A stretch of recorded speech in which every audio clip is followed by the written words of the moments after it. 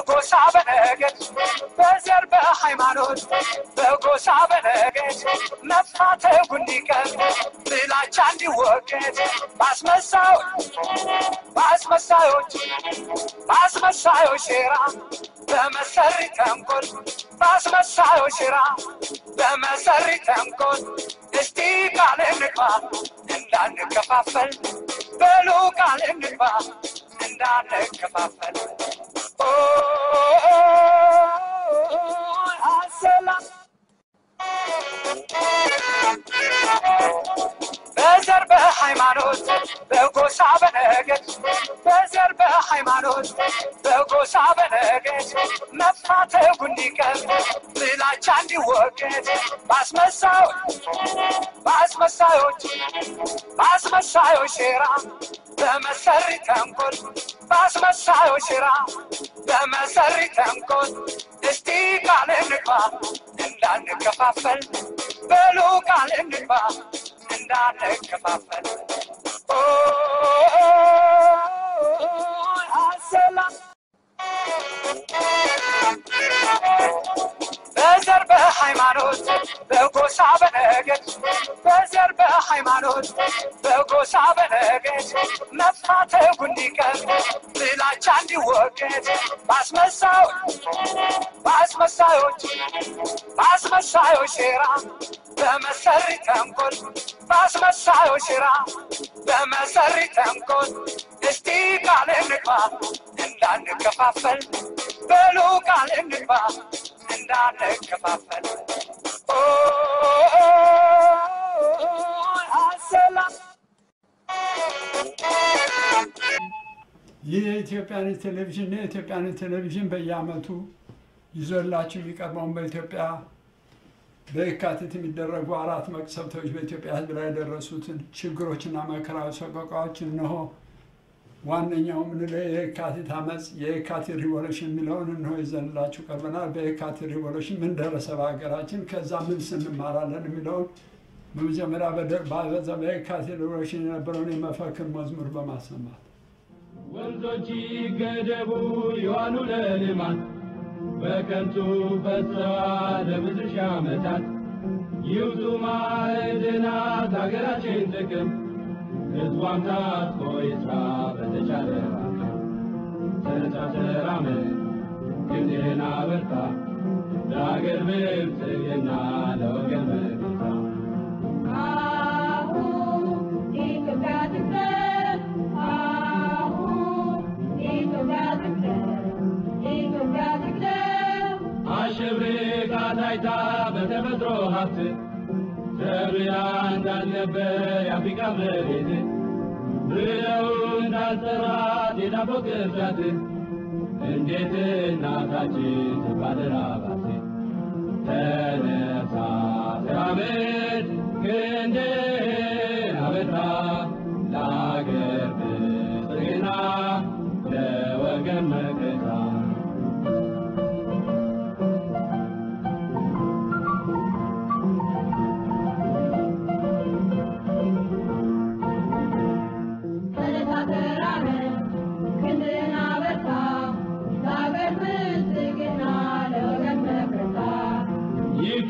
ማንገላፋት ይበቃል መኝታ ይጥፋ ከአገራችን ድህነት በሽታ ይህን ነገር ይለፈፍ ይታወጅ በይፋ አንድነት ኃይል ነው የልጃችን ተስፋ ተነሳ ተራመድ ክንድህን አበርታ ለአገር ብልጽግና ለወገን መከታ ኢትዮጵያ ትቅደም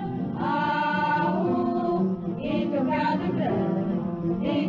ትቅደም የእናት አገራችን ጥቃቷን አንወድም ሕዝቧ ተበድሎ ማየት አንፈልግም የዘር ሃይማኖት ልዩነት አንሻ ይላሉ ልጆችሽ ኢትዮጵያችን ትቅደም ተነሳ ተራመድ ክንድህን አበርታ ለአገር ብልጽግና ለወገን መከታ የካቲት በ1974 እንደ አውሮፓውያን አቆጣጠር 66 በኛ የኢትዮጵያ ሕዝብ ተነስቶ ያለው መንግስት ለመጣል ባደረገው ትግል ከባድ ሚሊታሪው ወጭቆ በመውሰድ በ17 ዓመት ውስጥ ባደረሰበት መከራና ሲሆን አሁን ያለውን ስልጣን መንግስት እንዲመጣና ስልጣን ላይ እንዲቀመጥ ያደረገው ሁኔታ አዘጋጅቷል።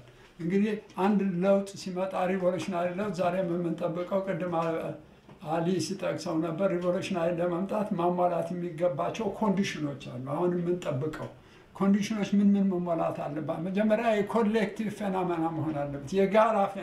የጋራ ክስተት መሆን አለበት። የግሎች የኃይለ ማርያም ተቀየረ፣ ገብረስላሴ መጣ፣ ለውጥ የሪቮሉሽናሪ ለውጥ ይመጣል በአንድ ሀገር አንልም፣ ወይም በአንድ በግለሰብ ሳይሆን የጋራ የሆነ ድርጊት ነው። የኢትዮጵያ ሕዝብ ባለፉት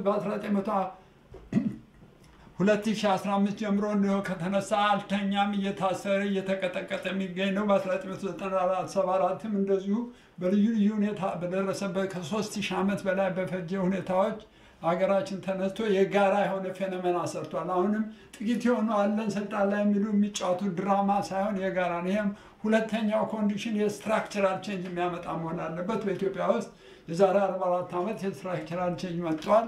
ይህን የስትራክቸራል አይተነው እስከ ዛሬ ድረስ አልተመለሰም፣ ቦታ አልያዘም፣ ሪቮሉሽኑ እንደቀጠለ ነው። ሁለተኛው ደግሞ ቼንጁ በታይም መታየት አለበት። ታይም ዋን ታይም ቱ ከ1974 እስከ 2018 ድረስ ለውጣችን ትግላችን እንደቀጠለ ነው፣ አላለቀም። ሶስተኛው ለውጡ ፐርማናንት መሆን አለበት እንጂ የጊዜያዊ ፓሳጀር መሆን የለበትም ይላል። ፐርማናንት የሆነ ሪቮሉሽን ወይም ኤፍኤምአር አልፎ አጅ እንደሚያልፍ ዝናብ የሚመታ ሳይሆን ዘላቂ ነው። የኢትዮጵያ ሪቮሉሽን እስካሁን ድረስ እየቀጠለ ብዙ አይነት ለውጦችን እያመጣ ይገኛል። ወያኔንም ሊቆጣጠረው ባልቻለ ሁኔታ እንደ አሻንጉሊት ላይ ተቀምጦ የሚያደርገውን ያሳጣል። ለውጥ እውነተኛ ሪቮሉሽን እንደሆነ ሁላችን መሳት የለብንም። ከዛ ጀምሮ እስከዛ ድረስ ሪቮሉሽናችን እንዳልቆመ ሁላችን ማመን መረጋገጥ እንዳለብን በዚህ አጋጣሚ እነግራቸዋለሁ። አምስተኛ ዋናው በዛ ህብረተሰብ ውስጥ ታሪካዊ ለውጥ ማምጣት። በኢትዮጵያ ታሪካዊ ለውጥ እየመጣ ነው። ያልፈለግነው ነገር እየሆነ ነው ያለ። የሚደጋገሙ ጉዳዮች አሉ። ለውጥ ማንናቸው? አሁን ቅድም እንዳለው ኢቨንት ነው። አሁን የኃይለ ማርያም መቀየር፣ የመለሰ መሞት ምንም ለውጥ አይደለም። አንድ ሰው በአንድ ሰው መተካት ሁለተኛ ለውጥ አይደለም። ኤክስቼንጅም ለውጥ አይደለም። የኢትዮጵያ ሪቮሉሽን እንዲመጣ ያደርጉ ኮንዲሽኖች ተሟልተዋል። ሪቮሉሽን ማለት ድንገተኛ የሆነ ብሩስክ የሆነ ለውጥ ነው። ያ ሁኔታ ተጀምሮ አላለቀም። እየታፈነ እየፈነዳ ህዝባችን ወደ ለውጥ እየተራመደ የሚገኝበት ሰዓትና ሁኔታ ውስጥ ነው በአሁኑ ሰዓት የምንገኝ። የኢትዮጵያ ሪቮሉሽን ፋክተሮች ኮንዲሽኖች የምንላቸው አሉ። ከፋክተሮች በፊት ዋና ምክንያቶች ከምንላቸው በፊት በኢትዮጵያ ሪቮሉሽን ውስጥ በዛን ጊዜ ከ1947 ጀምሮ እስካሁን ድረስ የነበሩት ኃይሎች የምንላቸው አንደኛ ተማሪዎች ናቸው። ተማሪዎች ወይም ኢንቴሊጀንሲያው የኢትዮጵያ ሪቮሉሽን ፎርሶች ወይም ኤጀንቶች ወይም ወኪሎች የምንላቸው እነሱ ናቸው። ተማሪዎች እናንተ በስደት የምትገኙ ኢንቴሊጀንሲያው እነሱ አንደኛው ምሰሶ። ሁለተኛው ክፍል ሚሊታሪው ነው። ሚሊታሪው ባለፈው ተደምስሷል። ስለዚህ ነው አርበኛው ግንባር እውነተኛ የሆነ ሚሊታሪ የህዝብ ሚሊታሪ ለመፍጠር የተዘጋጀ። የኢትዮጵያ ሚሊታሪ በወያኔና በሻዕቢያ ፈርሶ ተበታትኖ አሁን ያለው የሻዕቢያና የቲፒኤልኤፍ ወታደሮች የእነሱ ተቀጣሪዎች ናቸው ያለ። ዋና የመጨረሻውና ታላቁ የኢትዮጵያ ኃይል ፋክተር ኤጀንት የምንለው ፔዛንቱ ገበሬው እንዳለ ነው ያለው። ገበሬው እንዳለ ነው። እንዴት ለምን ተነሳ? በ1974 የተነሳው አብዮት አሁን ካለው አብዮት ምን ይለያል? በ1974 የተነሳው ዓመተ ምህረት የመጀመሪያው ኮዙ 10 ናቸው። የመጀመሪያው ኮዙ የፓወር አትሮፊ ነው።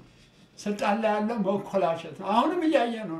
በጃንሆይ ጊዜ የነበረው የስልጣን መኮላሸት እሳቸው የሚተካ ለመዘጋጀቱ መለሰም ከመተ በኋላ ኢትዮጵያ የወያኔ መኮላሸትና መሰቃየት በሻዕቢያ ስር እንደገና ተሽክሮ ለመግባት መስራት አሁኑ ጊዜ ስልጣን ላይ ያለው ሁኔታ በ1974 እንዳለው ተንኮላሽቶ ተበላሽቶ የሚመራቸው አጦ 5 6 7 ሆኖ የሚቀመጡበት ሁኔታ ያለ ፓወር አትሮፊ የመጀመሪያው የዛሬ 44 ዓመት የሆነው አሁንም እየደገመ ነው። ሁለተኛ በ1974 የነበረው ምንድነው? የፊውዳል ሲስተሙ ወይም የኮንስቲቱሽናል ፓራሊሲስ የምንለው ነው። የፊውዳል ስርዓቱ በሀገራችን ውስጥ የነበረው የፊውዳል ሶሻል ሲስተም ሰውን በልዩ ልዩ ነገሮች ከፋፍሎ በመሬት ስርዓት አንዱ በጉልት በርስት እና በልዩ ልዩ ቦታዎች ከፋፍሎ የነበረ ነው። ኮንስቲቱሽንም አልነበረንም። ጃንሆይ ራሳቸው የሰጡን ኮንስቲቱሽን ነው። የአሁኑ ኮንስቲቱሽን የወያኔ ከዛ አይለይም። ወያኔ አምጥቶ ላያችን ላይ ጫነው እንጂ የህዝብ ኮንስቲቱሽን እስካሁን ድረስ ስላልመጣ ኮንስቲቱሽን የፊውዳል ሲስተም ኮንስቲቱሽን፣ አሁን ደግሞ የዘረኛ ኮንስቲቱሽን በዛን ጊዜ ያመጣው ችግር አሁን እንደመጣ ነው። ሶስተኛ ችግሩ በጃንሆይ ጊዜ የነበረው አርካይክ ላንድ ሲስተም ነበር። ይሄ ርስት ጉልት ዘላን የሚለው በሶስት የተሰነጣጠቀ ጥቂት ሰዎች የሚጠቀሙበት የመሬት ሁኔታ ነው። አሁን ወያኔ ከመጣ ጀምሮ ደርጉ ጊዜ በስንት ትግል በስንት ደም በመስመር ለመሬት ላራሹ የተሰጠው ወስዶ ለራሱ እንዳውም ያ ጥቂት ሰዎች መጠቀሚያ በሶስት ክፍል ሳይከፋፈል የጥቂት ሰዎች መጠቀሚያ ሆኖ በ1947 የሆነው የመሬት ችግር አሁንም እንዳለን አልተፈለ። አራተኛው ዋናው ችግር በጃንሆይ ጊዜ የኤምብሪዮኒክ ካፒታሊዝም ኢንከርሽን ነበር። የካፒታሊስት ሲስተም የሞደርን ካፒታሊስት ሲስተም መግባት ራሱ ሚና ነበረው፣ እንድምታ ነበረው። አሁንም ወያኔ ሳይወድ ኢንዳይሬክትሊ ቻይናዎች ልዩ ልዩ የካፒታል ኢንቨስትመንት በማግባት የራሱን ሁኔታ ፓወር ዲስሎኬት እያደረገ እያዳከመ ያለ ሁኔታ በ1927 ካለው እንደውም ተጣጥሎ ተበራቶ የሚገኝበት በአሁኑ ሰዓት ነው። አምስተኛውን አንገብጋቢ ሁኔታ ምንድነው? የናሽናል ኩዌሽን ነው። እነኚህ የኦሮሞ፣ የሶማሌ፣ የአፋርና የሌሎቹ ጥያቄ አለ። ኦሮሞኛ ተናጋሪ፣ የሶማሌኛ ተናጋሪ፣ አፋርኛ ተናጋሪ ያልተመለሰላቸው ጥያቄዎች በዛን ጊዜ ነበር። አሁንም እንደ ወያኔ በብሔር የውሸት ስም አሻንጉሊት ሰጥቶ የእሱ መሳሪያና መነገጃ እንዳደረጋቸው አልተቀበሉትም። ያ ጥያቄ አልተፈታም። እስካሁንም ያለፈውም አሁንም አለ። ስድስተኛው ክሮኒክ ፋሚን ነው። ወሎ፣ ትግሬ፣ ሌሎቹ አካባቢዎችም የጠነከረ ራብና ችግር በኢትዮጵያ ውስጥ ተመልቶ የነበረበት ሁኔታ ነው። ያ ችግር አሁንም አልተፈታም።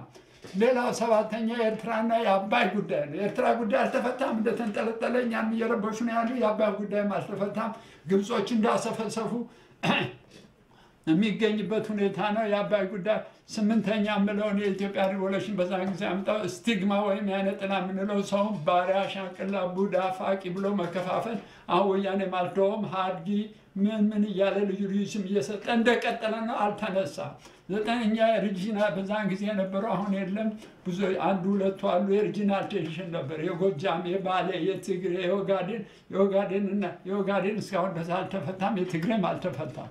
አስረኛ የሪሊጂየስ ቴንሽን ነበር። መጨረሻው ማቀርብላቸው ሃይማኖተኛ የክርስቲያን ውስጥ የነበረው ክፍፍል፣ በእስላሞች ውስጥ እስልምና ሃይማኖቶችን ያለመቀበል፣ የአይሁድ ሃይማኖቶችን ፈላሻ ቀጥቃጮች ምኖች በማለት በመተው አናሚዝም የሚያምኑትን ተረግጦ የነበረበት ሰዓት ስለነበረ እነኚህ በተለይ በእስልምና ውስጥ የነበሩት መብታቸውን አለማግኘት፣ እነኚህ የመሳሰሉ ጉዳዮች እነኚህ 10ሩ የኢትዮጵያ ሪቮሉሽን መነሻ ጥያቄዎች ናቸው እላለሁ።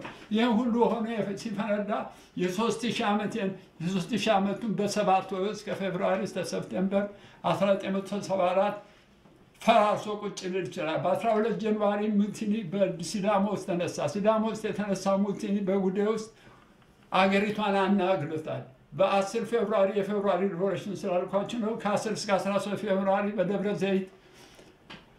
በደብረ ዘይት የነበሩት ኤርፎርሶች እና ደብረ ዘይት የነበሩት የአየር ወለዶች የተነሳው አመፅ ነው። በ13 ፌብርዋሪ ደግሞ የነበረው የቤንዚን እድገት ነው። በዛን ጊዜ በ1974 እና 73 የነበሩ ፕሪኮርሰር ነገሮች ነበሩ። የዘይት ዋጋ መጨመር፣ የዘይት አምራች ሀገሮች አድማ ማድረግ፣ እነኚህ የመሳሰሉ ችግሮች የእስራኤልን ኤምባሲ ከኢትዮጵያ አውጥቶ የኢትዮጵያ ሰፖርት የነበረው ኢምፐረሩ እንዲደግፉ የነበሩት የስትራቴጂክ አላያንሶች እና አሜሪካኖች ከኢትዮጵያ መራቅ፣ እነኚህ የመሳሰሉ ኤክስተርናል ፎርሶች ነበሩ። በ13 ፌብርዋሪ እንደነገርኳቸው የታክሲ ድራይቨሮችን የቀሰቀሰ የዘይት ዓመት የቤንዚን ዓመት ተነስቶ ነበር።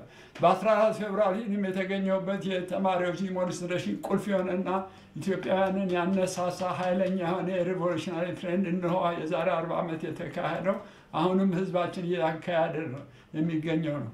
በፌብርዋሪ 10 እና 12 በደብረ ዘይት የተነሳው ዳግማዊ አመፅ ወታደሮችና ጁኒየር ሶልጀሮች ወደ ስልጣኑ እንዲቀርቡና እንቅስቃሴ ውስጥ እንዲጨመሩ አድርጓል። በ13 ፌብርዋሪ የዘይት ዋጋ በሀገራችን ውስጥ እንዲጨመር ተደርጓል። እንደገና ተማሪዎች በ14 ፌብርዋሪ ተነስተን አመፅ አድርገናል። በፌብርዋሪ 18 አስተማሪዎች ወደ ትግሉ የገቡበት ሰዓት ነበረ። በፌብርዋሪ 18 ቀን ሁለተኛው ጉዳይ ያለህም የታክሲ ድራይቨሮች ወደ ትግሉ ጠንክረው መግባት ነው። በፌብርዋሪ 20 እንደገና ተማሪዎች ወርቀው ከኢትዮጵያ ሰራተኞች ማህበር ጋር በመሆን የገቡበት ነው። የኢትዮጵያ ሪቮሉሽን 13 ጠባዮች አላቸው። አሁንም የምናያቸው 13 የኢትዮጵያ ሪቮሉሽናሪ ጠባዮች የ44 ዓመቱ እንደቀጠለ ያሉት አሁንም አሉ። አንደኛው የገዢው መደብ በዛን ጊዜ በህዝብ ላይ ሬዚስታንት አላደረገም ነበር፣ ተንበርክኮ ነበር። የገዢው የዙፋኑ መብት በዛን ጊዜ አንደኛ የሞናርቺው ሮያል ፋሚሊው አቦሊሽ ሲሆን ምንም እንቅስቃሴ አላሳየም በወታደር። ሁለተኛ የሲቪሊያኖቹ ብዙዎች የሚሊታሪ ሲቪሊያን ሊደሮች የነበሩ ተይዘው ሲታሰሩ ምንም አይነት ሬዚስታንስ አላገኙም። የነበራቸውን ሁሉ ሀብትና ንብረት ሞናርቺው ዲፖስ ሲሆን፣ ስለዚህ የመጀመሪያው ጠባው ምንድነው? የገዢው መደብ ምንም አይነት ሬዚስታንስ አላሳየም። አሁን ወያኔ ሬዚስታንስ እያሳየን ነው ካለፈው የተለየ። ሁለተኛው ምንድነው? አብዮቱ የተካሄደው በ1974 አዲስ አበባ ውስጥ ብቻ ነበር።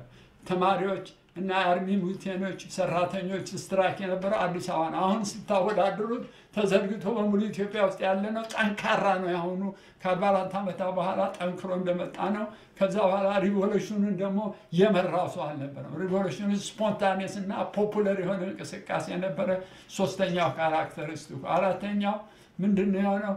በዛን ጊዜ የሚያሳዝነው ሪቮሉሽን የሚመራ ስላልነበረ ራዲካል ሚሊታሪዎቹ ዲፋክቶ ስልጣኑን እንደ አቫንጋርድ ሆነው ስልጣኑን የያዙበት ሁኔታ ነበር የመጣው።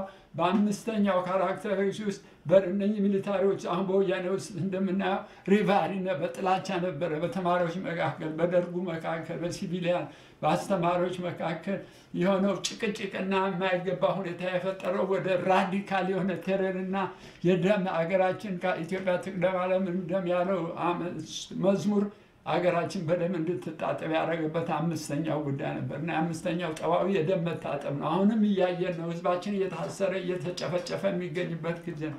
ስድስተኛ አሳዛኝ የሆነበት በዛን ጊዜ ከህዝባችን ጋር ተደባልቀው ትግሉን ያካሄዱ የተባሉት አንዳንድ የትግርኛ ተናጋሪ ኤሊቶችና ሻዕቢያት በመረዳዳት በ1975 አስመራ ላይ ከባድ የሆነ ጦርነት በእናት ሀገራችን ላይ ከፈቱ። እናት ሀገራችን በዛን ሰዓት ሪቮሉሽን በምትሄድበት ሰዓት ላይ በእሷ ላይ እንደገና ጦርነት መክፈል በጣም አሰቃቂና አሳዛኝ ነበር። በ1977 እንደገና ማሳዋ ላይ ጦርነት ሻዕቢያ ከፈተ። እንደማያሸንፉ ሲያውቅ በ1975 ፌብሩዋሪ 18 ቀን ቲፒኤልኤፍን ፈጥሮ ሀገራችን ከውስጥ ለመውጋት የተነሳበት ጉዳይ ነበር። እናት ሀገራችን በ1977 ማሳዋ ላይ ጦርነት በምታካሄድበት ጊዜ በጃዙ ሶማሌዎች በግብጾችና በሌሎች በመረዳት በ1977 ሰባተኛው ካራክተሪስቲክ ጦርነት ውስጥ ገባን። እንደገና ሪቮሉሽን እናካሄዳለን፣ ጦርነት እናካሄዳለን፣ ራብ እናካሄዳለን፣ ችግር ውስጥ ወድቀን የሚገኝበት ሁኔታ። ስለዚህ እነኚህ ሰባት ካራክተሪስቲክ የምላቸው የኢትዮጵያ ሪቮሉሽን እንዳትረሳቸው። የገዢ መደብ በዛን ጊዜ ሬዚስታንስ የማለማድረግ ትግሉ የነበረው አዲስ አበባ ውስጥ ነው። በአሁኑ ጊዜ ተዘርግቶ ሙሉ ኢትዮጵያን ስለያዘ ብዙ ቻንስ አለው የአሁኑ ሰክሰስፉል ለሚሆን ካለፈው የተነሳ በጥቂት ሚሊታሪዎች ተጠልፎ ለመሄድ አይችልም። ምንም እንኳን ወያኔ አሁን ሊጠልፈው የሚሊታሪ ሾዋፕ ቢያደርግም ሊጠልፈው እንደማይችል እንድትረዱ ነው። እነኚህ ቤዚክ ካራክተሪስቶችን እንድታውቁልኝ ነው የምጠቅስላችሁ። ከዛ በማስረዳት አንዳንድ ቤዚክ የሆኑ ነገሮች በዛን ሰዓት ልጠቅስላችሁ የምፈልጋቸው ነገሮች ሌላ አሉ። የሪቮሉሽን ካራክተሪስቲክ ደግሞ የምንላቸው የላንድ ሪፎርም ተደርጓል። በዛን ሰዓት ከበድ ያለ ጠንከር ያለ የላንድ ሪፎርም አካሄደናል። ክሪዝማቲክ ሊደርሺፕ የለንም። አይዲዮሎጂ አልነበረውም የኢትዮጵያ። አሁን ኢትዮጵያኒዝም አለን። ኖ ቡርዥዋዚ የኢትዮጵያ የገዢ ቡርዥዋዚ እንደ ሌሎች ሪቮሉሽኖች እንደ 17ኛው እንደ 18ኛው ክፍለ ዘመን ኢትዮጵያ ውስጥ የወርኪንግ ክላስ ወይም ደግሞ የካፒታሊስት ሲስተም ስላልተሰራ ኤምብሪዮኒክ ስለነበረ ቡርዥዋዚ አልነበረም።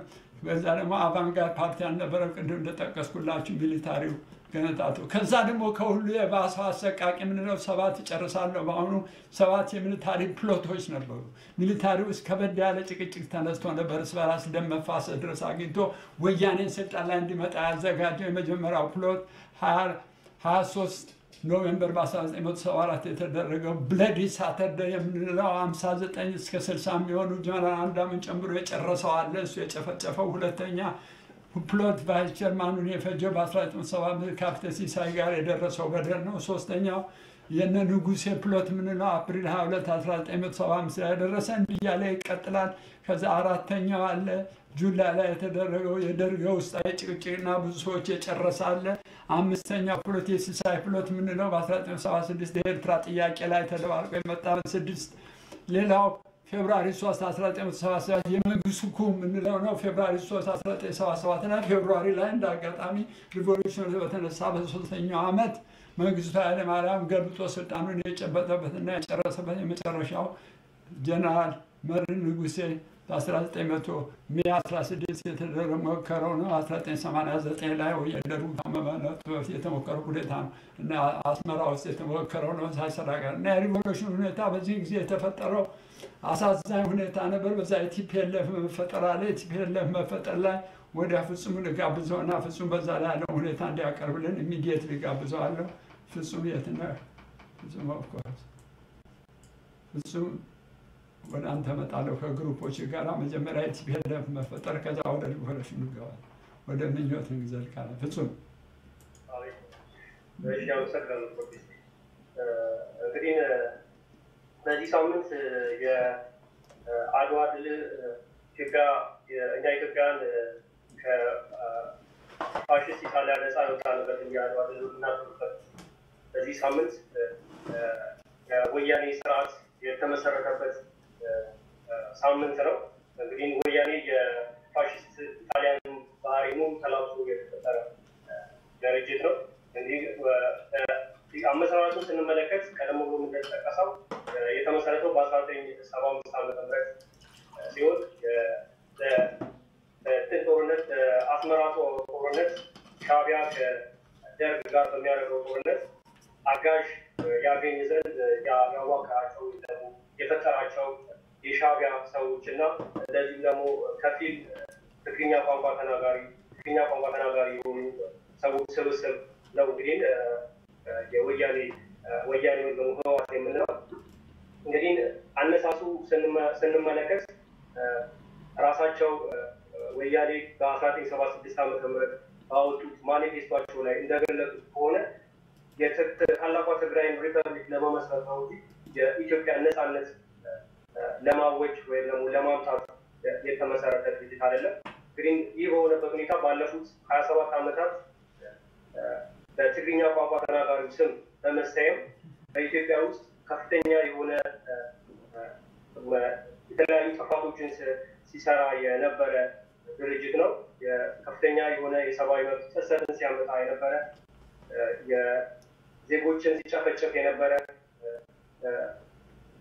የተለያዩ ቋንቋ ተናጋሪዎችን በሃይማኖት፣ በጎሳ፣ በቋንቋ በመከፋፈል ሲያጋጭና የተለያዩ ጥፋቶችን ሲያመጣ የነበረ ድርጅት ነው። ህወሓት ስናውቀው በዚህ ውስጥ ልንጠቅሳቸው የምንችለው 12ቱ መቅሰፍቶችን በኢትዮጵያ ውስጥ ላለፉት 27 ዓመታት የኢትዮጵያ ህዝብ ሰፈር እንዲያደርግ ያደረገ ነው። የተለያዩ ግጭት እና ጦርነት እንዲፈጠር ምክንያት ሆኗል። በዚህም ባለፉት 27 ዓመታት በመቶ ሺዎች የሚቆጠሩ ኢትዮጵያውያን ህይወታቸው እንዲያልፍ ምክንያት ሆኗል። የባድመ ጦርነትን ብቻ ስናነሳ ከኤርትራ ጋር ያደረገውን ከ70 ሺህ በላይ የሚጠጉ ኢትዮጵያውያን ህይወታቸውን እንዲያጡ ምክንያት ሆኗል። የተለያዩ ችግሮች እንደዚህ ፈጥሯል። ስደት አለ የምናነሳው ሴት ልጆቻችን በአረብ ሀገር ሊሰደዱ ምክንያት ሆኗል። የሰብአዊ መብት ጥሰትን ፈጥሯል። ስቴት ኦፍ ኢመርጀንሲ እያለ ባለፉት ዓመታት ውስጥ ኢትዮጵያውያን ሲገል ነበረ፣ ሲያስር ነበረ። አሁንም እንደዚሁ አሁን ትግሉ በተጠናከረበት ሁኔታ ይህንን አዋጅ ያወጀበት ሁኔታ ነው ያለው በዚህ ሰዓት ራሱ። ስለዚህ አሁን አርበኛ ዜጋ ታት የሚያቀርቧቸው የተለያዩ ትንታኔዎች ይኖራሉ። የመጀመሪያ እንግዲህ ትንታኔው የሚያቀርበው ወያኔ በፈጠረው ችግር ላይ አርበኛ ዜጋ ግዛት ነው። ታንኪዩ አርበኛ ዜጋ ግዛት። አመሰግናለሁ። እንግዲህ እንደሚታወቀው ወያኔ ሲመሰረት በዚያን ወቅት የነበሩ ችግሮች ምንድን ናቸው እና ለምንስ ተከሰተ በሚለው ዙሪያ ነው እኔ ሀሳብ የምሰጠው። እንግዲህ በዚያን ወቅት የነበረው ችግር ምንድን ነው? ወያኔ ያመሰራረቱን ችግር ስንመለከት አንዱና ዋነኛው መሰረታዊ ችግር ምንድን ነው? የሻዕቢያ ኢትዮጵያን ለመውጋት ብሎ ከዚያው ከኢትዮጵያ ዜጎች ውስጥ የወጣ አደረጃጀት እሱን የሚያግዝ ለመፍጠር ብሎ የተፈጠረ ድርጅት መሆኑ አንዱ መሰረታዊ ችግር ነው። ምክንያቱም ሻዕቢያ ሆን ብሎ ኢትዮጵያን ለመውጋት ያዘጋጀው ድርጅት መሆኑ ነው። ሌላኛው ሁለተኛው ህወሓት ሲመሰረት ወያኔ ሲመሰረት አወጣጡ ከመጀመሪያው ዓላማው ምንድነው? ብሔራዊ ጭቆና አለ ብሎ ነው። ብሔራዊ ጭቆና በትግርኛ ተናጋሪው ብቻ አለ በሚል አስተሳሰብ ነው ሲመሰረት የተመሰረተው። ነገር ግን በብዛት በዚያን ወቅት የነበረውን ስናየው ብሔራዊ ጭቆና ሳይሆን መደባዊ ጭቆና ነበር የነበረው። ስለዚህ አንዱ ችግርም ያ ነበር ማለት ነው ከመነሻው ሲጀመር። ሌላኛው በ1976 የወጣው የህወሓት ማኒፌስቶን በምናይበት ጊዜ የሚያሳየን ምንድነው? አጀማመሩ አንድን ቋንቋ ተናጋሪ መሰረት ያደረገ ትግራይ ሪፐብሊክን ለመመስረት በሚል ነው የተነሳው ማለት ነው። ከዚሁ ሳንወጣ ያንን ለመመስረት እንትን ብሎ እዚያው ከማኒፌስቶ ላይ ያስቀመጠው ደግሞ የአማርኛ ተናጋሪው በጠላትነት ፈርጆ ነው የተነሳው ሲነሳው። ስለዚህ ይሄም ካነሳሱ አንዱ መሰረታዊ ችግር ነበረ የሚል እንትን አለ። እሱም ብቻ አይደለም አንቀጽ 39 ራሱ ከዚያው በሐሳብ ደረጃ ይዞት የመጣ ነው። ከዚህ ከመጣ በኋላ ነው እንጂ በህዝብ አስመስሎ እንትን ያለው ገና ሀገሪቱን ለመበታተን ሲነሳ ይሄን አንቀጽ ከነሻቢያ ይዞ መጥቶ ያስቀመጠው አዋጅ ነው አንቀጽ ነው። ስለዚህ እነዚህ ነበሩ መሰረታዊ ችግሮች የምንላቸው። ሌሎችም ችግሮች እንዳሉ ሆኖ ማለት ነው። ለምንድን ነው ይሄ የተከሰተው የሚለውን በምናይበት ጊዜ አንደኛው ኢትዮጵያን ለመውጋት ሻቢያ ኢትዮጵያን ለመውጋት ያደረገው መሰረታዊ ነገር ነው። እሷን ለመውጋት እዚያው ከዜጎቹ ውስጥ ያሉትን አስታጥቆ እርስ በርስ ማፋጨትና እሱ ገብቶ መውረድ ነው እንትን የተፈለገው የነበረውና አንዱ የተከሰተበት ምክንያት ያ ነው። ሌላኛው የተከሰተበት ምክንያት የትግርኛ ተናጋሪውን ለመገንጠል እና በስልጣንን ይዞ የተወሰኑ ግለሰቦች ስልጣንን ይዞ እንዲሁም ሀገሪቱን በቋንቋ ከፋፍሎ የራስን ስልጣን ይዞ ራስን እዚያው ለመግዛት የተደረገ መሰረታዊ ችግሮች እና የተከሰቱበት ምክንያት የምላቸው እነዚህ ናቸው። ከዚህ በተጨማሪ ሌሎች አርበኞች ይጨምራሉ። እንግዲህ ግዛት ባልከው ላይ ምንድነው በአስመራ ጦርነት በ1975 በተደረገው ውጊያ ሻቢያና ጀብሃ አንድ ወር ሙሉ ተዋግተው ማሸነፍ አልቻሉም። ማሳዋ ላይ በ77 ያን ያህል በኡጋዴን ስንዋጋ በዚህ በኩል ተዋግተውናል። ሻቢያ የፈጠራቸው ስልጣን ኢትዮጵያ ውስጥ እንዲይዙ አላሰበም። እሱ የፈለቀ ኢትዮጵያ እንዲያደክሙ ነው። ወያኔ ማነው ደርግ ቀጥታ ሄደው አታክ የሚያደርገው ትግራይ ላይ ብሎክ እንዲያደርጉለት ነው። መጨረሻ የደርጉ ኮላፕስ መሆን ነው እና የእኛ መንግስት ኮላፕስ መሆን ያንን ቻንስ የከፈተላቸው። ፕላንም አለ። ውጊያም የገቡ ለዚህ ነው። ፕላንም አልነበራቸውም። እነሱ ወጥተው ስልጣን ላይ ይቀምጣሉ ብሎ ሻቢያ ራሱ ሙሉ ለሙሉ አሸንፋለሁ ብሎ ፕላን አልነበረው በዛን ሰዓት። ቀጣይ ማን ነው? ፍጹም አርበኛ ዜጋ ቤቲ ቤቲ ትልቋ። ኦኬ አርበኛ ዜጋ ቤቲ አንቺ ቴክ ምንድን ነው? እኔ ደግሞ አሁን ግዛት ከላይ ባስቀመጣቸው ችግሮች ኢትዮጵያዊነት መመስረቱ በኢትዮጵያ ላይ በሀገራችን ላይ ያመጣው አሉታዊ ተጽዕኖ ነው ያየሁት። ያው እኛም በትምህርታችን እንዳየነው እነዚህ ኢምፓክቶች በ24 መቅሰፍቶች ወይም በጥምር 12 በምንላቸው ተቀላላሉ ማለት ነው። አሁን በተለይ በዚህ ጊዜ ረሃብ ያው ከ10 ሚሊዮን በላይ ህዝባችን እየተራቡ ነው። ስደትም ቢሆን እህቶቻችን በአረብ ሀገር የሚደርስባቸውን ስቃይ ደጋግሞ አይተናል። በተጨማሪ ደግሞ ቋንቋ ላይ ቤዝ ያደረገ ሲስተም ስለሆነ እርስ በርስ ግጭቱ፣ ጦርነቱ፣ የመሬት ራሱ በመንግስት ቁጥጥር ስር መዋል፣ ኢኮኖሚክ ባክግራውንዱ መሬት በሆነበት ሀገር መንግስት ጠቅሎ መያዙ ሀገራችን በኢኮኖሚ ስትዳክም የመሳሰሉትን ተጽዕኖ ፈጥሯል ማለት ነው። ይህ ሁሉ ችግር የፈጠረው ወያኔ በመፈጠሩ ነው። ወያኔ ባይፈጠር ይህ ሁሉ ችግር አይመጣ ነበር። ሻቢያ ፈጥሮ ወያኔ ባያስቀምጥ የሰሞኑን ለውጥም እነሱ መልሱ ኦሪጂናሎችን እየመለሳቸው። ታንኪዩ። ከዚህ ቀጥሎ ማን ነው የሚመጣው? አርበኛ ዜጋ መሐመድ ነው። ኃላፊነቱን ማን ይወስዳል በሚለው ላይ ኃላፊነቱ ማን ይወስዳል? ሞ ናዲቭ ሞ እንዴት ነው ይሄን የምታየው?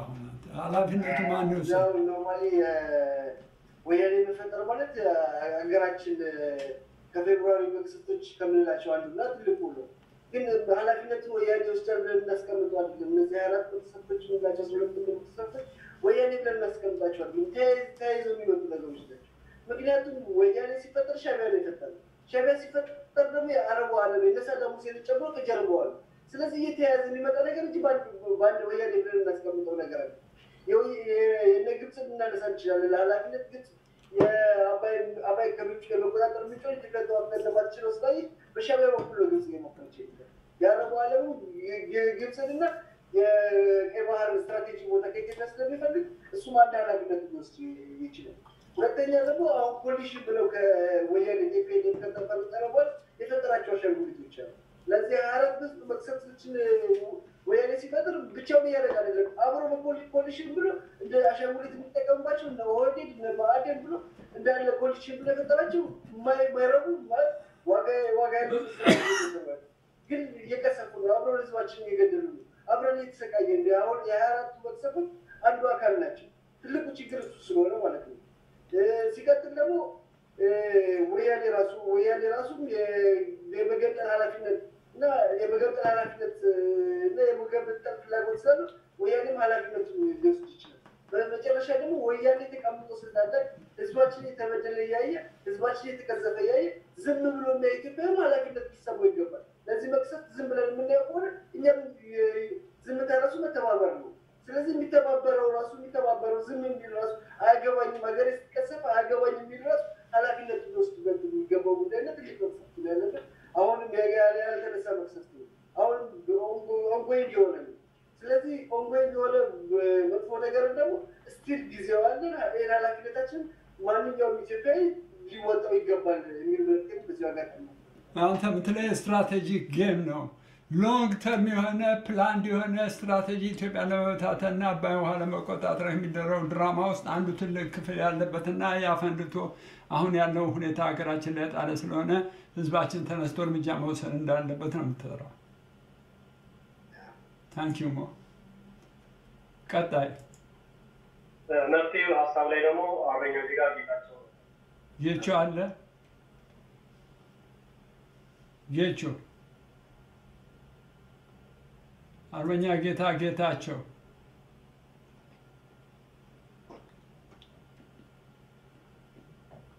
አናው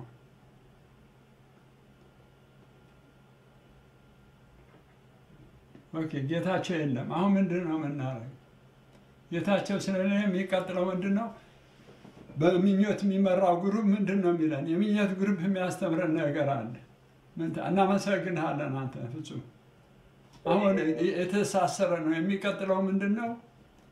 በምኞት የሚመራው ግሩፕ ምንድነው የሚለው? ሪቮሉሽኑ እየተካሄደ ነው። የስ ሪቮሉሽኑ እንደቀጠለ ነው። የስ ህዝባችን እየተሰቃየ የተጨፈጨፈ ነው። የስ ግን ከዚህ ሪቮሉሽን የምኞቱ ግሩፕ ምንድነው የሚለን?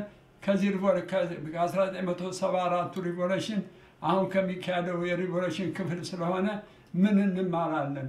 የ44ቱ ሪቮሉሽን ሌሰን ምን አይነት ዋት ሌሰን ቱ ለርን ፍሮም ዘ ኒው ሪቮሉሽን አሁን የሚሄደ የመጀመሪያው የቀጠለው ሪቮሉሽን የዛሬ 44 የተነሳው መጀመሪያው የ74ቱና አሁኑ በ44ኛ ዓመቱ ምን ይማራል? ምን እንማራለን? ምኞት አቀርብልናለች።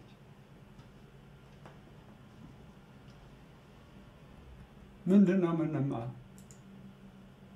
እሺ አመሰግናለሁ። እንግዲህ የካቲት ወር ለኛ ታሪካዊ ወር ነውና አንድም ጥሩ ቅድም ፍጹም እንደጠቀሰው ጥሩ ዜና የነበረን ደግሞ በጣም ብዙ በርካታ መጥፎ ዜናዎች የተከሰቱበት ወር ነው እና በ1974ቱ በዛ ወቅት እንግዲህ የንጉሳዊ አገዛዝ የነበረበት ወቅት ነውና የዛን ጊዜ የተነሳው ሪቮሉሽን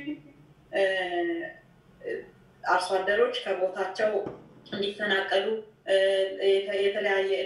ለተለያዩ ቦታቸው እንዲወሰድና ራሳቸውን አርሰው እንዳይበሉ ተደርገው አገሪቱ በድርቅ የተመታችበት እንደገና ደግሞ ባሉበት ቦታ ላይ እንኳን ሳይነሱ በላያቸው ላይ ተቃጥለው በላያቸው ላይ ቤታቸውን አቃጥለው ቦታቸውን የወረሱበት ተማሪዎች ያመጹበት እንደገና ደግሞ ነጋዴዎች የተለያዩ የህብረተሰብ ክፍሎች ምሁራን የተነሱበት ወቅት ነውና የዛኔም እንግዲህ በተለያዩ ጊዜያት ኢቭን ከውስጣቸው ባለስልጣናት ሲያምጹ ከስልጣናቸው እንዲነሱ የተደረገበት ግለሰቦች የተገደሉበት ጊዜ ነበረ እና ከዛ ያን ሁሉ እንግዲህ ነገር ሲደረግ ኃይለ ሥላሴ በቃ ጆሮ ዳባ ልበስ ምንም እንዳልተፈጠረ እሳቸው በጣም በተንደላቀቀ እንኳን ለውሻቸው ከውጭ ሀገር አስመጥተው የተለያዩ ነገሮችን የሚያደርጉበት ጊዜ ነበርና አሁንም ወያኔ በጣም በተንደላቀቁበት ሁኔታ የነሱ የኑሮ ሁኔታ የልጆቻቸው የመማሪያ ነገር ከማመቻቸት ይልቅ እንግዲህ የኛ ህዝባችን በድርቅ በተለያዩ የሰብአዊ መብት ጥሰቶች እንደገና እስር የተማሪዎች አመጽ አሁን ደግሞ ይሄም ወር እንግዲህ በጣም ታሪከኛ ወር ነው ሊሆን ነውና መልካም አጋጣሚ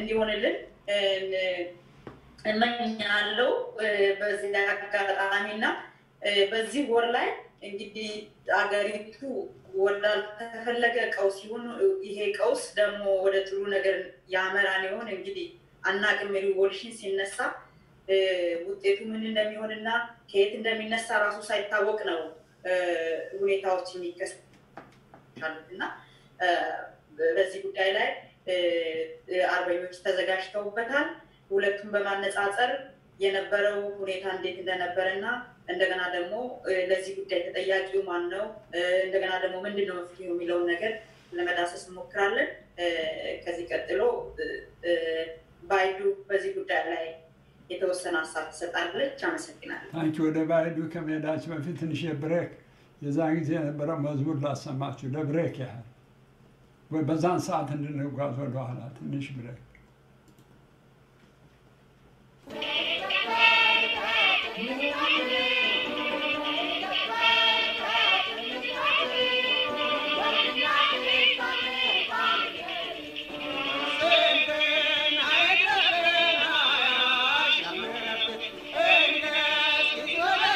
ደርጉ በዛን ሰዓት ተማሪዎችን ከተማ ውስጥ ሆኖ እንዳያስቸግሩት ሪቮሉሽን እንዳይመሩ ስለፈለገ ወደ ገጠር የሰደደበት መዝሙር ነው እና ብዙ ተማሪዎች ያለቁበት ብዙ እንትን ችግር የደረሰበት የመጀመሪያው በብዛት የመሰደጃ መንገድ የተከፈተበት እድገት ተብሎ ባልተዘጋጁ መሰረት ወጣት ተማሪዎች መሬት እንዲያካፍሉ እንትን እንዲያደርጉ የተላኩበትና ብዙዎቹ በበሽታ የማይገባ ጭቅጭቅን በገበሬው ላይ እንዲነሳ የማይሆን ነገር ኦርጋናይዝ ባልሆነ መንገድ ደርጉ ሳያዘጋጅ የመሬቱን ማዋጅ ሲያውጅ ኦርጋናይዝ ባልሆነ መንገድ ነበር ያደረገ ነበረው እስካሁን ያለው ችግር እንዲመጣ ያደረገው አላዋቂ ሰዎች ቁንጮ ላይ በመውጣት የሚያደርሱ በደል ነው አሁንም እንደቀጠለ ነው ባይዱ አሁን ያለውን ካለፈው ጋር አያይዛ ታቀርብልናለች ባይዱ አለሽ የስ ባይዱ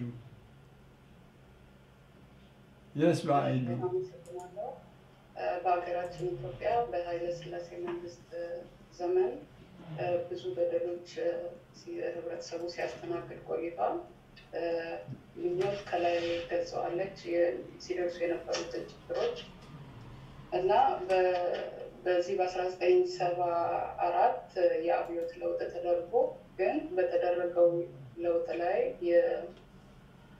የተተካው ወታደራዊ አገዛዝ እስከዛሬ ድረስ ሀገራችን ላለችበት ከፍተኛ ችግር ዳርጓታል በደርግና ሻዕቢያ መሀል ጦርነት እንዲፈጠርና ሀገራችን የአንድ ትውልድን ያህል ህብረተሰብ እንድታጣ ተደርጓል ለወያኔ መመስረት ምክንያት ሆኗል አብዛኛዎቹ ችግሮች እርሶም ሌሎች ማጥኞች ገልጸውታል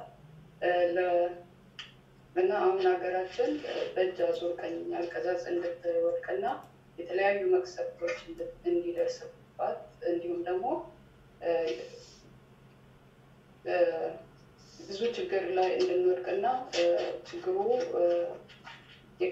እየከፋ እንዲሄድ ኤርትራ እንድትገነጠል የባህር ወደቧን እንድናጣ በጅቡቲ በኩል ደግሞ መሬቷ ተቆርጦ እንዲሄድ የሶማሌላንድን እንደ በርበራን ሳላን እንድናጣ ተደርጓልና ችግሩ በጣም እየከፋ ሄዷልና አሁን ካለው ጋር ደግሞ ሲነጻጸር በአሁኑ ሰዓት በጥሩ ሁኔታ ህብረተሰቡ በመብቱን እየጠየቀ ይገኛል። የአብዮት ለውጥ ለማድረግም እየታገለ ነው። በሱ መቀጠል አለበት። ታንክ ዩ በ1975 ወያኔ በተፈጠረ ጊዜ ነበር ሳሳፈው ንግግር ንሕና ኢደቤዛ ናይ ዝኾነ ናይ ፖለቲካ ተቋመርቲ ክንከውን ፈቃደኛታት ኣይኮንና ናይ ገዛ ነፍስና ጎይቶት ክንከውን ኢና ንደሊ ሰውራና ሃገራዊ ዲሞክራሲያዊ ሰውራ እዩ ናትና ዲሞክራሲያዊ ቅዋምን ፕሮግራምን ዘለና እቲ ሓደን ናይ መወዳእታን ዕላማና ድማ ህዝብና ብማዕርነትን ፍትሕን ዝነብረላ ናፃን ልዑላዊትን ኤርትራ ምምስራት ጥራይ እዩ ስለዚህ ንሕና ምእንቲ ምፅወታ ግን እንደተናገረው ላዕላዊ የሆነች ኤርትራ ለመመስረት ነው የሚለው መሰረት ታወኒና ኣብ እግሪ ዝኾነ ይኹን ወገን ኣይንምልከትን እዩ ንሕና ነፍስና ክንመስል እምበር መተካእታ ናይ ዝኾነ ወገን ክንመስል ኣይንደልን ኢና እንግዲህ እንድታዩት በዛን ጊዜ ጀምሮ ይጮህ የነበረው ስራ ላይ ደርሷል። አሁን በአሁኑ ጊዜ ሀገራችን ሁኔታ የደረሰበት ሁላችን እናውቃለን። ከዚህ ቀጥላ ማነው የምታውቀው? ማነው የሚያውቀው? አሎ ቤተልሔም ስዩም ቤተልሔም ስዩም ቺፍ ኦፍ ዘ ኪችን የስ እሺ አመሰግናለሁ ፕሮፌሰር። እንግዲህ እኔ አሁን የማቀርበው ያው ተጠያቂው በዚሁና በሚደረገው በመስፋለጥ ጠፋ ያው ተጠያቂው ማነው በሚለው ላይ ነው እና ለዚህ ሁላ ተጠያቂ አሁንም ሆነ በኃይለ ሥላሴ ዘመን ራሳቸው ገዢዎቹ ናቸው። የህዝብን ጥያቄ ባለመመለስ እየጨቆኑ በመግዛት ገበሬውንም ለህዝቡንም እየጨቆኑ ባለማስተማራቸው እንዲሁም ደግሞ መሬትን እየቀሙ ለከበርቴው በአሁኑ ለናላሙዲ እንደሚሰጡ እንዳለ በዛን ጊዜ ደግሞ መሬትን ለከበርቴ ብቻ ነበር የሚሰጠው። ደሃው ህዝብ አይማርም አይበላም በረሃብ እየሞተ ነው እና የዚህ ሁላ ተጠያቂ ማነው? መንግስት ነው። ህዝብ ለዲሞክራሲና ለመብቱ ሲከራከር በዛን ዘመንም መሳፍኩት ነው። አሁንም እንደምናየው መጨፍጨፍ መግደል ነው እና የዚህ ሁላ ተጠያቂ ማነው? መንግስት ነው። ስለዚህ ልክ እንደ ኃይለማርያም መለስ ሳይሆን በአጠቃላይ ሁሉ የወያኔ ስርዓቱ እንዲወርድ ነው የምንፈልገው፣ እንዲጠፋ ነው የምንፈልገው እና ተጠያቂ ናቸው። ከተጠያቂነት አያመጡም። ታንኪዩ በ1990 ዓመተ ምህረት ወያኔ ሻዕቢያ መንግስቱ ኃይለማርያም ከርቾ ሲሄድ ሊከዳና ህዝባችን ሊያጋልጥ ስለነበረ ታሪካዊ ነው። He first achieved notoriety in 1974, when, as a major in the army, he played a leading role in the coup that overthrew the 800-year-old dynasty of Emperor Haile Selassie. 3 years later, Mengistu took control of the army and the instruments of government. Observers say many of his political opponents were jailed or murdered as he embraced a form of Marxism that made him friends and brought him much-needed foreign aid, principally from the Soviet Union.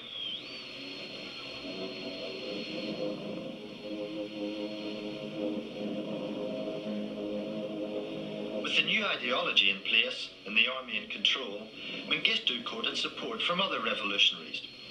He found allies in the likes of Fidel Castro and played host to Libya's Colonel Gaddafi.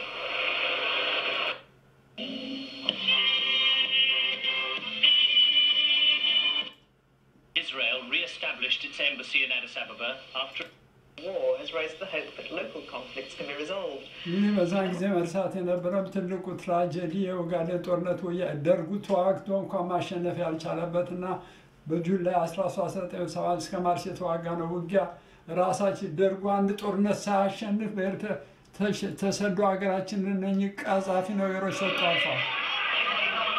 In 1977, the great powers' attention shifted to the Horn of Africa. As regimes changed, so did alliances. The Soviet Union and the United States. ግን በዛን ጊዜ የነበረው የሬጂም ቼንጅ ዛሬም ይመጣል ብለን እየጠበቅን ያለንበት ሰዓት ነው። ቀጥል። ከዚህ ቀጥሎ ማን ነው የሚያቀርብ? ሶሪ ስትወጡ ሚክሮፎናችሁን ዝጉ። ማናት በእምነት እሺ አሁን ከዚህ ቀጥሎ አርበኛ ዜጋ ማህሌት ማሉ አለች ማሉ አንቺ ምንድን ነው የምታቀርብልን? መፍትሄውን ነው የማቀርበው እኔ። መፍትሄ ስጭን። ሰለቸን እኮ መፍትሄ አጣን። ያው መፍትሄው ምንድነው ሊሆን የሚችለው? በመጀመሪያ የተለያዩ አድማጮች በተለያየ ጊዜ ሊነሱ ይችላሉ። ግን ትልቁና ዋና መፍትሄው ማን ነው የሚረከባት ሀገሪቷን ነው። አሁን እየተቀሰቀሱ ያሉት እየቀጠለ ያለ ነገር ነው። ሀገራችን ላይ እንደምናየው መንግስትን ለመጣል ተማሪው ምንድነው የተለያየው ዜጋው ተነስቶ እየሰራ ነው ያለው። ነገር ግን ማን ነው የሚቀበላት የሚለውን ነገር እና ከዚህ በኋላ ዓመታት መሬት ካራሽ እየተቀማ ሌሎች ኢትዮጵያ ውስጥ ደርሰዋል። ከዚህ በኋላ ሚክሮፎን ጥሩ አይደለም። ሆልዶን ሚክሮፎን ጭጭጭጭጭ ይላል። እንሰማሽ አልቻልንም። ካፍሽ ራቅ አድርጊውና አሁን እስኪ ተናገሪ። ራቅ። አሁን ግን የሚንጫጫ ነገር አለ። እስኪ ራቅ አድርገሽ አድርጊው ካፍሽ ላይ። ቀጥይ። እና መፍትሄው የሚሆነው ምንድነው? ማነው ሀገሪቷ የሚረከባት ነው። አሁን ይመስለኛል አርበኛው ጉልቶ የሚወጣበትና ሁላችንም መንቀሳቀስ ያለብን ጊዜ ነው ብዬ ነው ማስበው። ምክንያቱም የኛ ዓላማ ኢትዮጵያኒዝምን ኢትዮጵያ ላይ ለማስፈን የምናስብ ከሆነ የኢትዮጵያ ሕዝብ የኢትዮጵያ ዜጎች ስለኛ የፖለቲካ ስለኛ ድርጅት ስለኛ ዓላማ አሁን ለዜጎች የምንነግርበት ጊዜ ነው ብዬ ማስበው። ምክንያቱም ከዚህ በኋላ ስልጣንን በዚህ ሰዓት አሁን ባለበት ሁኔታ ላይ ስልጣንን ለዜጎች ማንሰጥ ኢትዮጵያኒዝምን ማናሰፍን ነገሮችን ማንቀየር ከሆነ አሁንም ከዚህ በፊት ይፈጠሩት እንደነበሩት መልሶ ኃይለ ሥላሴ ሲወርዱ ሌላ ደርግ መጥቶ ተመሳሳይ ነገር አሁን ደርግ ሲወርድ ደግሞ ኢህአዴግ ወያኔ ስልጣኑን ይዞ በዘመናዊ መልክ አሁንም መሬት ለከበርቴ ነው የሚሰጠው። አሁንም ምንም የተቀየሩ የተሻሻሉ ነገሮች የሉም። ሁሉ ነገር በጽሁፍ ላይ ያሉ እንጂ በተግባር የሚተገበሩ ነገሮች የሉም። ስለዚህ መፍትሄው የሚሆነው አሁን ትልቁ ሰዓት የኛ መንቀሳቀሻ ነው ብዬ ነው ማስበው። ምክንያቱም አብዮቱ ጥሩ ነው ያለው ዜጋው ተነስቷል እየተንቀሳቀሰ ነው። ግን ማን ነው የሚረከባት ነው መፍትሄው። ከዚህ በፊት ብዙ አይነት እንቅስቃሴዎችን አይተናል። የተረከቡት መንግስቶች ግን ስልጣን በዜጎች የለም፣ መብት የለም፣ ምንም ነገር አይጠበቅም ያለው እና ያንን ለማድረግ አሁን የምንቀሳቀስበት የምንሰራበት ጊዜ ነው። ኢትዮጵያኒዝምን በዚህ አጋጣሚ ነው ልናሰፍን የምንችለው። ስለዚህ መፍትሄው ያ ነው። ማን ነው የሚረከበው የሚለው ላይ ነው ብዬ ጥሩ ነው የተናገርሽው። በ1974 ዓመተ ምህረት አማራጭ አልነበራትም ኢትዮጵያ የሚረከባት። አመፅ ወጣን፣ ሰልፍ አረግን፣ ሪቮሉሽን አመጣን። አይዲዮሎጂ አልነበረንም፣ አቫንጋርድ አልነበረንም፣ ፍኖት አልነበረንም፣ ምንም አልነበረንም። የነበረን ስሎጋን ብቻ ነው፣ መፈክር ብቻ ነው። በኢትዮጵያ ትቅደም ያለምንም ደም እሱ ብቻ ነበር አላማ፣ ፉከራ አይነበረን። አሁንም ያለው ፉከራ አንቺ ያልሽው ጥሩ ነው ወይ? ደርጉም ሲመጣ ሊወድቅ ሲል አማራጭ አላዘጋጀንም። አሁን የምትይው በጣም ትክክል ነሽ። ወያኔ ሲወድቅም አማራጭ ያስፈልገናል። አማራጩ ይሄ ነው። አንድ የምጨምረው ነገርም አለ። በዛ ሰዓት አብዮት ሲደረግ በነበረ ጊዜ ዜጎች እውቀቱ አልነበራቸውም ስለ ፖለቲካ። እንዲሁ የተወሰኑ እውቀት ያላቸው በውጭ ላይ እንደኛ አሁን ይሰሩ የነበሩ ይታገሉ ነበሩ። በዛ ሰዓት እነዚህ ተማሪዎች ያን ያህል የፖለቲካ እውቀት አልነበራቸው። አሁንም ለኢትዮጵያ ዜጎች ማስተላለፍ ያለብን እንደ አርበኞች እንደ ዜጎች ስለ የፖለቲካውን ዓላማ ማወቅ መቻል አለባቸው። ለምንድን ነው ይህንን አመፅ እየተደረገ ያለው? ነገ ማንም ያስረክባል የሚለውን የፖለቲካ ዓላማ እንዲሁ በሞባይል ዩኒቨርሲቲያችን እንዲከታተሉና የተለያዩ እውቀቶችን እንዲያገኙ ማድረግ መቻል ይኖርብናል። መጨረሻው እንዲያምር ሪቮሉሽን መማር አለብን። ምን እንደሚያመጣ፣ ምን ችግር እንዳለ፣ አልተርናቲቭ ምን እንደሆነ፣ ምን መተካት እንዳለ በህዝባችን ይሄ ሲነሳ ምን ያስፈልጋል ብለውን አዘጋጅተን መገኘት አለብን ነው የምትለው። በጣም ጥሩ ነው። አንቺ መጨረሻ ነሽ አይደል? በጣም ነው የማመሰግንሽ። ታንኪዩ። አሁን ቀጥሎ ያለ ሀሳባችሁን ስጡ። መድረኩ የእናንተ ነው። 43 ሰው አለ እንደ ልማዱ። ከ50 ሰው 7 ሰው ሸልኳል። ሪቮሉሽን የማይፈልጉ ናቸው። ሪቮሉሽን ቢፈልግ ቁጭ ብሏል እዚያ አይኑን አፍጥጦ። ሳራም አለች፣ ተስፋዬም ብቅ ብሏል። ሁላችን መርሃማም አለች፣ እስክንድርም አለ። እስክንድር መደምደሚያህን ስጥ። ምንድን ነው የምትለው? ሪቮሉሽን 44 ዓመታችን ትግሉን ከጀመረ እኔ በተማሪ ቤት ሆኜ ነው የጀመረው። እስካሁን እንደቀጠለ ነው። ይሄ ትውልድ እንዴት ነው የምንሄደው? እስክንድር ምን ማድረግ አለብን? አሁን ማነው ነብዩ? ይቅርታ ያው ችግሮቻችን ተመሳሳይ ናቸው። አንዳንድ ሂስትሪ ሪፒት ኢትሰልፍ ያስታውሳል። ዲፍረንትሊ አቤት history repeat itself but differently. በዲፍረንት ወይ ነው ሪፒት እያደረገ ያለው እኛ ላይ ያው ረሃቡም ይሄ የግብፅም ሁኔታ ከአባይን ሶርስ ለመቆጣጠር ሻዕቢያ የሚያደረገው ስቲል ስፒል ኦቨር ኢፌክቱ ይታያል አሁንም እና የአሁኑ ወጣት ደግሞ በአዲስ አበባ ብቻ አይደለም ሪቮሉሽኑ የተነሳው አሁን በአጠቃላይ በኢትዮጵያ ስለሆነ ለውጥ ያመጣል ይገምታል። ያው ታሪካችን ግን ያው የተደጋገመ ነገር ነው። ያንን ማቆም አለብን። ለውጥ ቢኬስ ሆኗል ሰርክል ነገር ነው የሚታየው። ያንን ብሬክ ማድረግ አለብን። ያንን we have to break it ቅድም ማለትም እንዳለችው we are the avant-garde መሆን አለብን። ጥሪው የኛ ነው የሌላ ሰው አይደለም ነው የምትለው ማለት ቅድም ስትሰማ እስክንድር ጋር ይሄድ ዝጋው ሚክሮፎን ትደመድም ያለሽ ኋላ ጥሩ እየተናገርሽ ነው። መደምደሚያ መስጠት ደስ ይላል። አሁን ያለው ኃላፊነታችን የኛ ነው። እስክንድር እንደምታይ 44 ዓመታችን ትግላችን ቀጥሏል። አሁን እንደቀጠለ ነው። የፓራዳይም ሽፍት የተሰበሰበው ሰው ያመጣም ነው። ህዝባችን የፓራዳይም ሽፍት አምጥቶ እውነትም ስልጣኑን በእጁ እንዲይዘው ምን ማድረግ ይገባናል? እስክንድር እሺ፣ አመሰግናለሁ። ከዚህ በፊት የነበረው በ1974 የነበረው ሪቮሉሽን ምንም የራሱን አስተዋጽኦ አድርጎ ቢያልፍም የነበሩት አንዳንድ ጉድለቶች አሉ። ለምሳሌ ያህል ሪቮሉሽኑ የነበረው በአዲስ አበባ ውስጥ ብቻ ነበረ። ከአሁኑ ጋር ስናነጻጽረው አሁን ግን ሙሉ ለሙሉ በሀገሪቷ ላይ የተስፋፋ ሪቮሉሽን እየተካሄደ ነው ያለው። ስለዚህ ከዚህ አመታት በኋላም ደግሞ የነበረው የእውቀት እጥረት አይኖርም የሚል እምነት አለኝ። በተወሰነ መንገድ ህዝባችን ነቅቷል። ከዚህ ከጭቆና ከባርነት ውስጥ መውጣት አማራጭ የሌለው ሀሳብ ሆነ በሁሉም ዘንድ እየታመነበት ያለበት ሁኔታ ነው። ያም ሆኖ ግን አሁንም ተደጋግሞ የተከሰቱት ስህተቶች ማለትም ስልጣንን ላላስፈላጊ ወገን ለወታደር ወይንም ህዝባዊ ባልሆነ መንገድ ስልጣን አሁንም እንትን ብሎ አሁንም ሀገሪቷን ወዳልተፈለገ ልትወጣ ወደማትችልበት በሶስተኛ ጊዜ ላይ መግባት የለበትም። ስለዚህ ህዝባዊ የሆነ ስልጣን ወደ ህዝቡ የሚሄድበትን መንገድ ወደ ዜጋው መከሰት አለበት ነው የምለው። ወደ ዜጋው ስልጣን ወደ ዜጋው የሚሄድበት መንገድ መከሰት አለበት። ይሄም ደግሞ የኢፒፒኤፍ ሀሳብ አማራጭ የለውም። በተለይ ደግሞ ምንድነው በመላው ዜጋችን ተቀባይነት ያለው ሀሳብ ነው። ሁሉም ዜጋ እስካሁን በተለያየ መድረክ ሲያንጸባርቀው የምናየው ነገር የኛን ፕሮግራም የኛን ኢትዮጵያኒዝምን የሚቀበል እንትን ያለው ሪቮሉሽኑ ራሱ እየተካሄደ ያለው ያ ነው። ስለዚህ እኛም የበኩላችንን ሰርተን ይሄን ነገር እንዲፈጸም ማድረግ ይኖርብናል ማለት ነው። አመሰግናለሁ። እነኚህ ሪቮሉሽን ጠላፊዎችን አንድ ሪቮሉሽን መርሳት የሌለብን ፖይንት አለ። መደምደሚያ ላይ በእኔ በኩል ልሰጣችሁ እፈልጋለሁ። ሪቮሉሽን ሁልጊዜ ምን አይነት ፎርስ አለው መሰላችሁ? ሪቮሉሽናሪ ኮንዲሽን ካውንተር ሪቮሉሽናሪ ፎርስስ አሉ። አፍራሾች አለ። የመጀመሪያ ምንድን ነው? እነኚህ አሁን ያሉት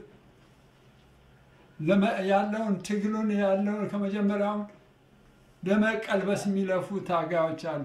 ይሄም ሁለተኛው መንገድ ማነው? የገዢው መደብ ሪፕሬሽኑን በማጠናከር ነው። አንደኛው መጀመሪያውን ለማጭበርበር የሚጀምሩ ፎርሶች አሉ። ሁለተኛው ምንድነው? ሪፕሬሽን ማብዛት ነው፣ መጨቆን፣ መርጨት ነው። ህዝባችን እያረጉ ነው። ሶስተኛው ደግሞ ያለውን ሪቮሉሽን ለማስመጥ የሚፈልጉ ናቸው። ሰዎችን በመቀየር ስልጣን ላይ ሌላ ሰው በማስቀመጥ የሚጫወቱት ድራማ ነው። ሌላው አራተኛው ፖይንት የምነግራችሁ ሪቮሉሽኑን ስሎ ለማድረግ ለውጡ እንዲዘገይ በፍጥነት እንዳይሄድ የሚያደርጉ ፎርሶች አሉ። አምስተኛው ካውንተር ኢሜጅ እና ካውንተር ሲምቦልስ ያወጣሉ። አዲስ ሲምቦሎች ሌሎች ሪቮሉሽኑ እነሱ እንደሚቆጣር ለውጡ የህዝብ ነው፣ እኛ እያካሄደው ነው፣ ህዝቡ የሚፈልገው ነው እያሉ የውሸት ፕሮፓጋንዳ ያወራሉ። ስድስተኛው ደግሞ የኒው ኢሚናንት ሪቮሉሽን ነው የሚያስፈልገው። ይሄኛው ደም የሚያፈስ ነው የሚያመጡ።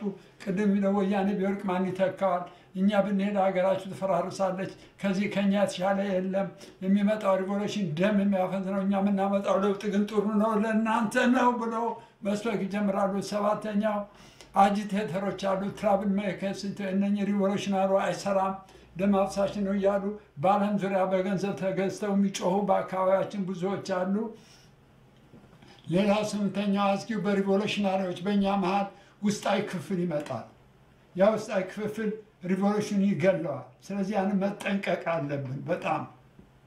ዘጠነኛ ኤክስትሪሚስቶች ደግሞ እንደ ወያኔ አይነቶች ባለፈው ክሌም አድርገው ስልጣኑን እንደያዙት መጠው ስልጣኑ ቀምተው ለመያዝ ይነሳሉ። ያንን ደግሞ ማሰብ አለብን። መጨረሻ አስረኛ አንታይና ካውንተር ሪቮሉሽናሪ ሊወለዱ ይችላሉ። ምን ይጠይቃሉ? ፕሪ ሪቮሉሽናሪ የነበረውን ስታተስ ኮ አንቲ እንደ ድሮ እንደ ወያኔ ጊዜ እንዲመለስ የሚለፉ ይነሳሉ። አሁን ሰሞኑን ሊያደርጉት እየተነሱ ያሉ እነኚህ 10 ፎርሶች ኔጌቲቭ ፎርሶች ናቸው። ማወቅ አለብን። ወደፊት በትምህርታችን ደግማቸዋለን። እነሱን ካወቀና ቁልፎችን በእጃችን እናገባለን። ቁልፎችን ለመደምደሚያ ያህል የምነግራቸው እኔ ዛሬውን በዚህን ጨርስ። ሌላ ሰው የሚናገር ከሌለ አመሰግናቸዋለሁ። በሪቮሉሽናሪ ቃላት ዘግቼ ባለፈው ሪቮሉሽን ትዝታ ስንት ወጣት ባለቀበት፣ ስንት ወንድሞቻችን በወደቁበት፣ ስንት አመፅ የተነሳበት፣ ስንት ሰው የቆሰለበት ነው ባለፈው ያየነው። ያ ነገር እንደቆሰለ ነው፣ አልተለወጠም አለ። አሁን ወንዞች ገደቡ ይዋሉ ለልማት በከንቱ ፈሰዋል ለብዙ ሺህ ዓመታት። ይውጡ ማዕድናት ሀገራችን ጥቅም ሕዝቧም ታጥቆ ይስራ በተቻለ ተነሳ ተራመድ ጊዜን አበርታ ለሀገር ብልጽግና ለወገን መከታ።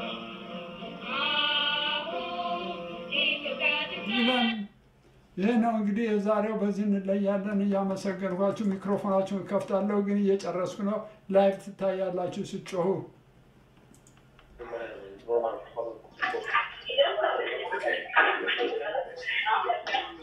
Family